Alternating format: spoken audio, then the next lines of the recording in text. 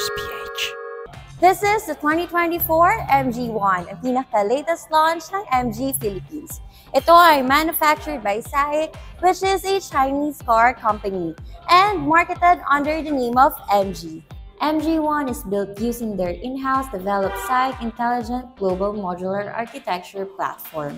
Meron itong 1.5 turbo engine delivering 170 horsepower at ang maximum torque nito ay 275 Nm.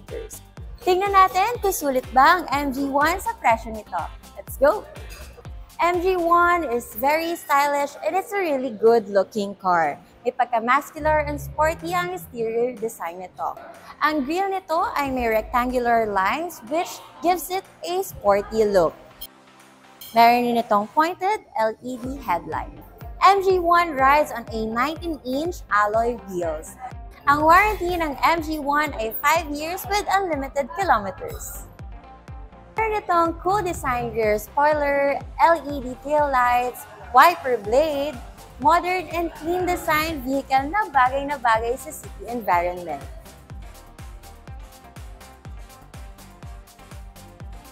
When it comes to cargo space, pwede mong i-fold ang second row. May large trunk capacity of up to 1,120 liters. It's a lot of storage. Visit our website, www.chinacars.ph. Now, back to the video. It has a roomy interior with all black leather design. Ang driver's seat ay power adjustable, however, ang passenger seat ay manual adjustable lang. And it's very nice dahil may makikita kayo ditong embossed logo na 1 representing MG1. And it's really nice kasi as you can see, sobrang modern talaga ng design at mukhang connected ang instrument cluster at infotainment kaya mas nagmumukha siyang malaki.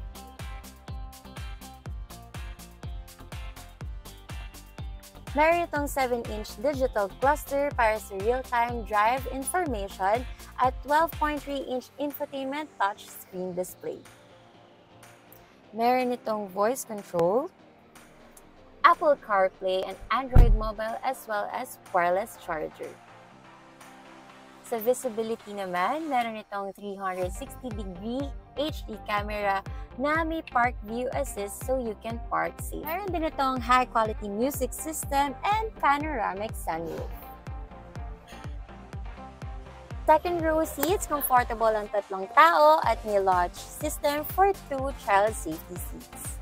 May mga unique storage sa likod ng driver's seat at passenger seat para sa inyong mga cellphone and additional items. Pretty thoughtful and good use of space. Behind the center console, meron kang isang additional USB port and 2 aircon vents and more storage. And pull down your armrest at meron ka ng additional 2 cup holders, which is also soft touch leather.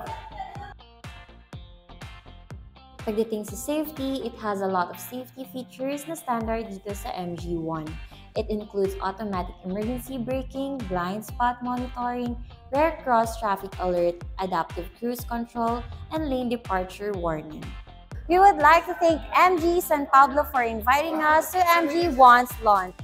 Kung fan ka or you own an MG car and you have questions about this car, leave a comment below. That's it for this episode. Mga ka-China Cars, let us know kung anong unit ang gusto nyong i-review namin sa susunod.